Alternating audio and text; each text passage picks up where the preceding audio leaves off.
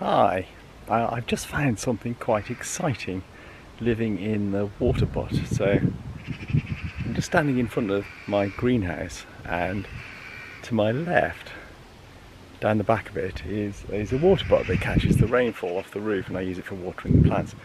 And this year I've put a load of comfrey leaves in to make some comfrey tea, which is a really good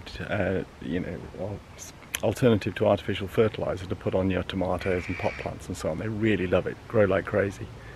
Anyway, something's living in there. Let me show you. I'm just gonna flip this round and let's go in here. It's a bit of a jungle, but then most of my garden is a bit of a jungle. Let's fight our way through to the water butt and look what's going on inside here. So that, you can see on the surface there are some white maggots. They're rat-tailed maggots, or long-tailed larvae, as Ellie Rotheray who's a big hoverfly fan, likes to call them. But what you might not immediately realise is that this stuff here, that's a forest of tails. There are thousands more larvae beneath the surface. Probably mostly Eristalis droneflies of one sort or another. But all feasting on the bacterial soup that I've made inside this barrel. I'm slightly worried that they're not going to easily get out. There is an overflow at the side there. But when they want to pupate, they need to be able to climb out and pupate on dry land.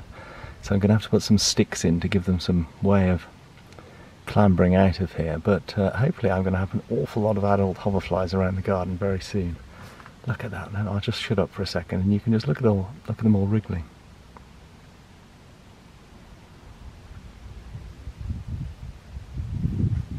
Fantastic. So you can deliberately make hoverfly lagoons to cater for these creatures. I've made a YouTube about it previously, where normally they're much smaller than this, but clearly the hoverflies are taking advantage of this big water butt full of rotting comfrey. Delicious. Well, that was fun, wasn't it? Okay, see you next time. If you're interested in more similar content, then subscribe to my YouTube channel, or you might be interested in one of these various books I've written about bumblebees and other insects and how to look after them in your garden, and more broadly, and the newest one, Silent Earth, which is all about how we can avert the insect apocalypse.